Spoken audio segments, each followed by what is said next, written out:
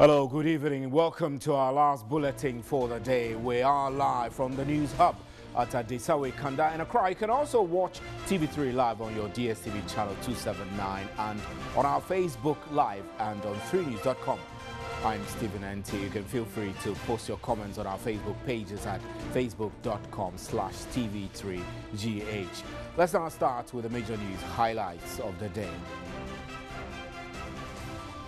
Police in the Upper West region have commenced investigations into the 55-year-old Burkinabe national who was arrested with a shotgun in a Catholic church in Hamile in the Upper West region. The man, who is said to have suspiciously entered the church during the first Mass service on Sunday, June 2nd, triggered the action to interrogate him, leading to his arrest.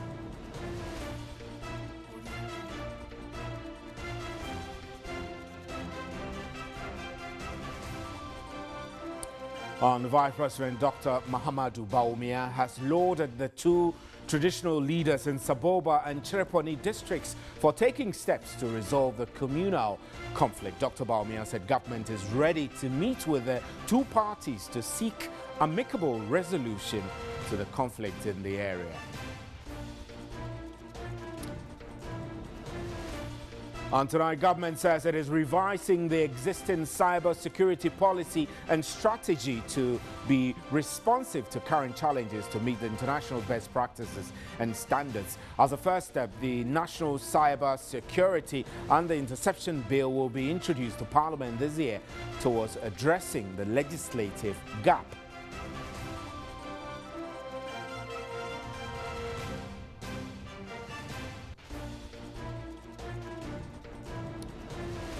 President Akufo-Addo has called on Ghanaians to change their attitudes as a way of addressing perennial flooding. The president, who was addressing the Ghanaian community in Toronto, Canada, said no amount of investment aimed at addressing flooding in Accra will work if citizens fail to change their attitudes to refuse disposal.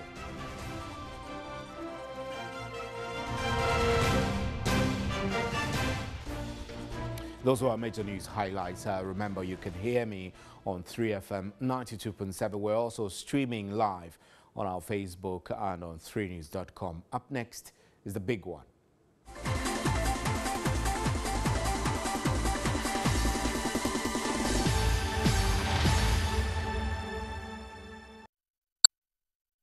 Welcome. Now, the Electoral Commission has called off the planned limited voter registration exercise scheduled for June 7. A statement from the EC Monday said the decision stemmed from a pending injunction application seeking to restrain the Commission from going ahead with the registration exercise. One Omar Ayuba took the EC to court over the exercise, seeking an injunction. The limited registration is to precede the district assembly elections and referendum. It is unclear how the pending injunction would affect the calendar of the Electoral Commission, which has less than 6 months to conduct the district assembly elections.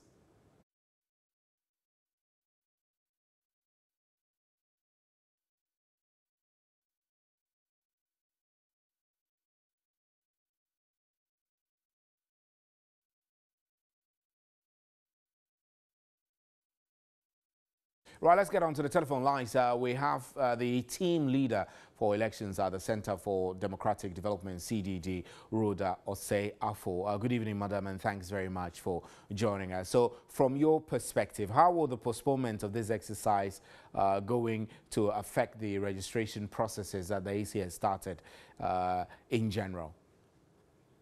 Well, good evening, and thank you very much.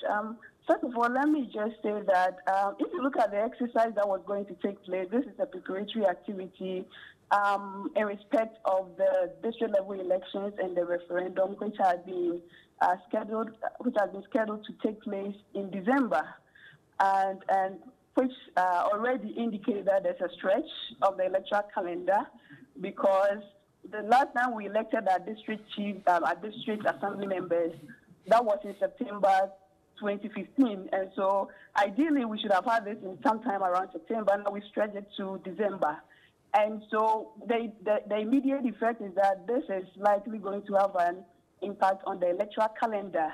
And the fear is that if we are able to contain this and then there's a spillover effect, this is going to affect, first of all, preparations towards 2020. Yeah. And then also there will likely be a gap in terms of the mandate of the current members of the various district assemblies around the country. However, in the short term, the short to medium term, the immediate direct implications will be on publicity and public awareness. Already, they have run some campaigns, publicity campaigns in the media. People probably are prepared, and this is an exercise that was going to take place at district level. So probably people are prepared to travel probably on Friday to go and register at the district center. So it will be important for the EC to send information, find the most efficient ways of disseminating this information to the nook and cranny of the country so that people are not inconvenienced in any way. In terms of their own logistics, personnel deployment, I think that because of the mode in which they were going to carry this exercise, there might be some minimal implication because you don't have too many personnel that we were going to deploy for this, and also you didn't have too many registration centers. So in terms of replanning and preparing yourself again to carry out this activity, the implication might be reduced. But the long term, the medium to long term implication, we need to check that. Now, let's look at the decision itself. Do you think the Electoral Commission, in the first place, had to take the decision to conduct the registration at the district level instead of the electoral areas? I mean, this has become the basis for the injunction. Well, we will need to exercise some caution here because if you look at the court petition or the court case that has led the EC to take the decision that they have just done, there are twin issues. So there was an application for an injunction against the commission, and also there was an application which was going into substantive matters, and that was touching on the merits and demerits of the arrangement that they were. So we need to be careful since this is an issue that is going before the court. Before the court, I agree. That's very fair. But let's look at the case in the court now. Do you get the sense that, maybe I should just ask it this way, how do we make sure that this is not dragged in the courts to likely affect the outcomes of the major elections 2020 we have? Yeah, that's very important, and that speaks to how we adjudicate these matters. It speaks to our judicial processes. Some of these issues are likely, I mean, they will happen, they will come up all the time, but the important thing is how our courts also apply themselves to these issues. If you recall, in 2016, we really had the courts stepping in to discuss some of these issues, to deal with some of these issues in a very, very efficient manner in terms of time, very timely in terms of how they dealt with some of these things. And that saved the timeline, the electoral calendar towards 2016. So the way in which we deal with some of these issues, as it is, do we have an indication of how early the court is going to hear this case? We don't know. And even if you look at the decision the EC has taken, so there was an application and they have decided upon their own introspection that they are suspending the exercise.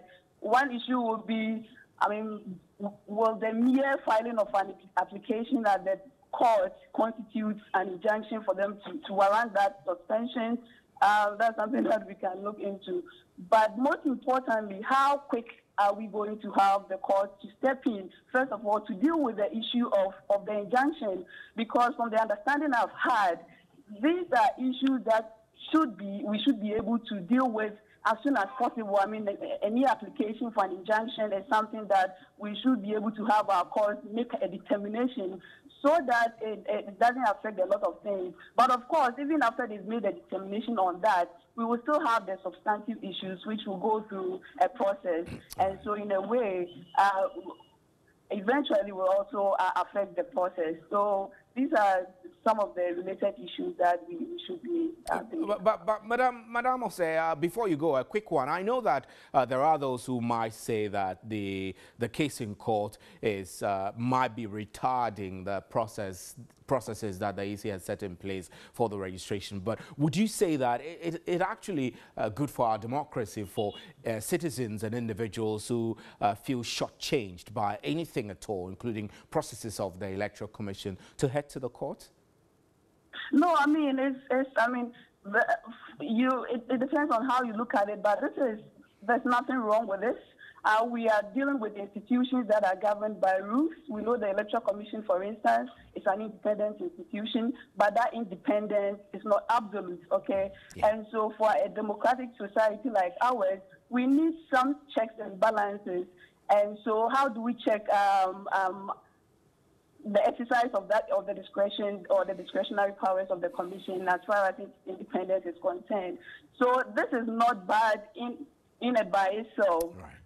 That's why I was asking the issue, I was raising the issue about what filing an application before the court means. If somebody files an application, does it mean that by itself that warrants a suspension? But the other side also is, what if you don't do that and then you go ahead and later on you are found to have done something wrong, and then ultimately the exercise is suspended? And we know what happened in 2015 when we're going to have an election in 3 days, a matter of 3 days, and just 3 days before that, we had a court decision that suspended the elections and we lost millions. So it's quite dicey, but I would not say that exercise of the right of any Ghanaian to challenge the powers or the exercise of the mandate of a body like the Electoral Commission is wrong. It's not wrong. It's healthy for our democracy. But at the same time, we need our institutions, our courts, our court system, our judiciary to also help us in terms of expediting the processes for adjudicating some of these matters. Right. Madam Osei, thank you very much. Rhoda Osei for is team lead the CDD Ghana. I'm Stephen Enti. This is NEWSAT10. You can hear me on radio, 3FM 92.7. We're streaming live on Facebook and on 3news.com. We'll be right back. Please stay. Welcome back. Now, police in the Upper West region have commenced investigations into the 55-year-old Burkinabe national who was arrested with a shotgun in a Catholic church in Hamele in the Upper West region. The man, who is said to have suspiciously entered the church during a first mass service on Sunday, June 2nd, triggered the action to interrogate him, leading to his arrest. The 55-year-old was arrested with a foreign pistol loaded with 9 cartridges of ammunition, which he claimed he acquired lawfully in Burkina Faso and produced a license to support that. The Upper West Regional Police have since commenced investigations into the matter to ascertain the motive for handling the weapon in the place of worship. Some worshippers told TV3 that the man came to the church on a bicycle and started behaving strangely, which created suspicion among church members. There has been a recent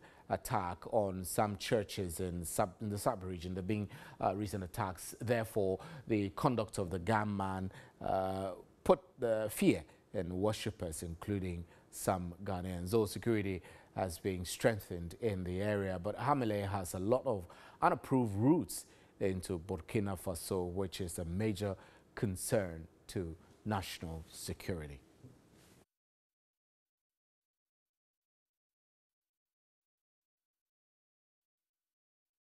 Vice President Dr. Mahamadou Bawumia has lauded the 2 traditional leaders in Saboba and Chereponi districts for taking steps to resolve the communal conflict there. Dr. Bawumia said government is ready to meet with the 2 parties to seek amicable resolution to the conflict in the area. Here's a report by Zubeida Ismail. The delegation first called on the paramount chief of Saboba, Obori John Bowen Martyr, where the vice president was briefed about the planned meeting between Konkomba and the Anofo leaderships. The vice president next moved to the community center at Chereponi, where he called on all the 2 ethnic groups to cease fire. From their point of view, they want the fighting to stop. This is the words of the paramount chief of Saboba. And the same thing was repeated by the president of Koya. and they said that he wants to have a meeting between them and the Chereponi Traditional Council, Your Majesty, with yourself and your chiefs, so that you can really cement the peace. Dr. Baumia again revealed that the presidency will be meeting the two traditional leadership to foster unity and coexistence. Calm has meanwhile returned to the center of the communal conflict, Chereponi, following the bipartisan delegation visit on Friday, May 24, led by the Defense Minister Dominic Newsat10. The government says it is revising the existing cybersecurity policy and strategy to be responsive to current challenges to meet international best practices and standards. As a first step, the National Cybersecurity and the Interception Bill will be introduced to Parliament this year towards addressing the legislative gap.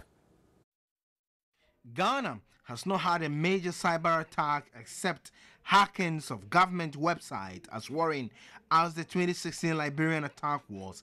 Government of Ghana sees a potential threat. The central bank has recent as 2018 raised concerns on a possible threat of cyber attacks in the financial sector, summed up as concerns. These issues are gaining strength from the Ministry of Communication. The Cybersecurity Center is pushing MPs to apprise themselves on the dangers as they await regulations. Somebody might sit in Cote d'Ivoire or Burkina and hack into our system and get information so that they can, do whatever they want to do. So by doing this, we'll be able to identify, or when they are caught, there's a legality backing them to prosecute the person. So I think in a broad, it is going to help all spheres of cyber security. A 3-day retreat to build the capacity of members of the Select Committee in the area of cybersecurity and to review the draft cybersecurity legislations, cybersecurity bill and the interception bill, and the revised National Cybersecurity Policy and Strategy has begun. The introduction of the interception bill is expected to address the current challenges faced by law enforcement and security agencies, while ensuring that Ghana meets its international obligations as a state party to the Budapest Convention. We also have a major problem with inadequate human resources and IT skills development in the area of cybersecurity due to the fact that very few people are equipped to handle this menace effectively. The legislations are aimed at establishing a cybersecurity authority, providing a legal framework to effectively conduct cyber-related activities in the interest of the public and protecting critical national information infrastructure of the country. Not much seemed to have changed. 4 years since the June 3rd disaster, my colleague Wendy Lai made a tour of the major sites affected by the incident 4 years ago and has come through with this report.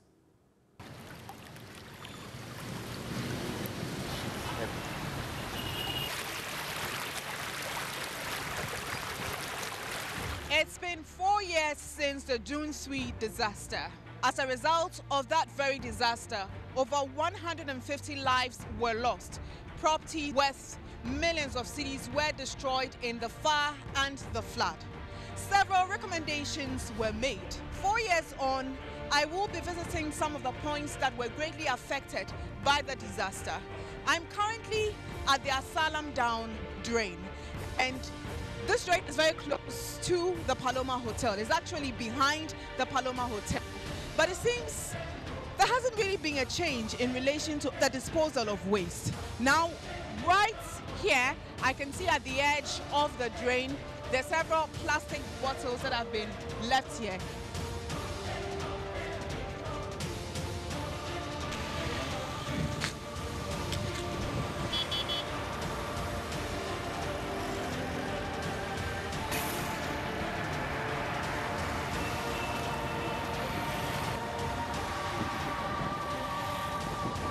About a week to mark the 4th anniversary of the June 3 disaster, exactly May 29, 2019, there was a downpour and Circle got flooded.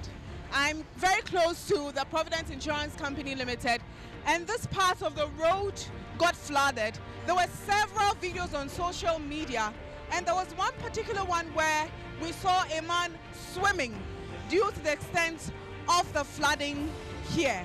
Now, although we can see there's some desilting of the gutter here, it's still a testament of what needs to be done, and also tells us that a lot hasn't really changed when it comes to the precautions that we need to take to prevent flooding.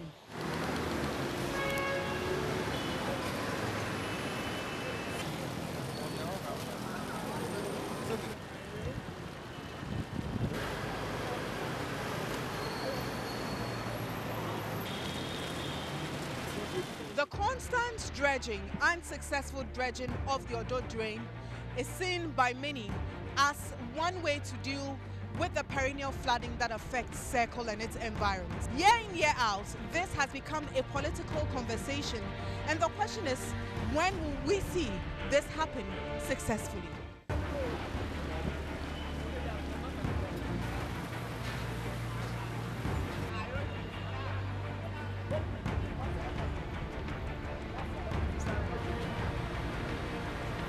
Talk of the June 3 disaster, and this very area where I'm standing is a major reference point in relation to the flood and the fire. 4 years on, has life returned to normal? Nancy Kura Nasa be 2 to 3 years more Nasa Hanma in the past Patronage only shot up only 2-3 years ago. The disaster created a lot of fear and panic, thereby causing the public not to use this stretch. Nothing has actually changed. I don't think much has been done to do away with the flooding. Just recently, I think there was this race, and still the floodings people are still complaining. Now the things are not changed because we see person put bala for this place. We see the water inside the crowd. People they put bala for water inside. All those things they are no good.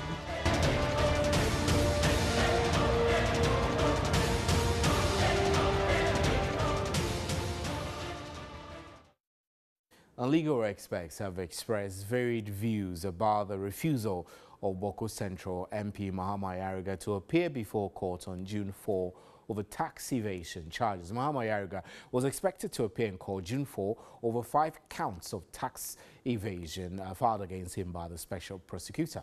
Here's a report by Kwachi Afre Nyama. Two-page response dated 2nd June and addressed to the special prosecutor, Mahama Yariga reveals Martin Amidu has written to the Speaker of Parliament asking for his release to face prosecution. Mahama Yariga, however, states, among other things, that the Speaker is not vested with the power to release a certain member of Parliament during a period when Parliament is in session and sitting. He explains that on the said date, that is June 4, the House will be sitting. The Boko Central Member of Parliament is also quick to add that leaving his duties to attend to court hearings could constitute basis for his removal as a lawmaker. Reacting to the development, constitutional lawyer and executive director of the Center for Democratic Development, CDD Ghana, Professor Kwesi Prempeh says no MP is immune from prosecution. The current one that's at issue is an immunity that attaches essentially to the business, the conduct of the business of Parliament, right? So it is certainly not, and I'm not saying that Mr. Yariga has made that claim, it is not a blanket immunity as it is with Article 57(5), which is the President's immunity. Professor Kwesi Prempeh wonders why Yariga chose to write to the special prosecutor. I do not see how this becomes a matter of the invitation of the prosecutor. If the matter is already being penciled in before a court, and is going to be arraigned before the court on a set date, that becomes essentially a court order. And I'm not sure that we should treat it as an invitation of the prosecutor. But private legal practitioner and a member of Mahama Ayariga's NDC party, Abraham Amaleba, disagrees. If you read Article 122, it is clear that you do not impede a parliamentarian from engaging in his work as a parliamentarian or from attending parliament. That's just to summarize. Now, if the service on him would amount to impeding his work and he not being able to represent his constituents, then that will amount to a breach of Article 122. He backs the Bawku Central MP's decision to write to the special prosecutor. Don't forget that this letter needed to be addressed to the special prosecutor because it is a special prosecutor who is prosecuting the matter. And so Ayariga needed to write to the special prosecutor to tell him the reasons why he could not appear in court, or he will not appear in court. With just hours to the court hearing on June 4, it remains to be seen what the court itself will have to say about the refusal of Mahama Ayariga to appear on the first day of the hearing. And that's all for the news at 10. Thanks for your time. On behalf of the crew, good night.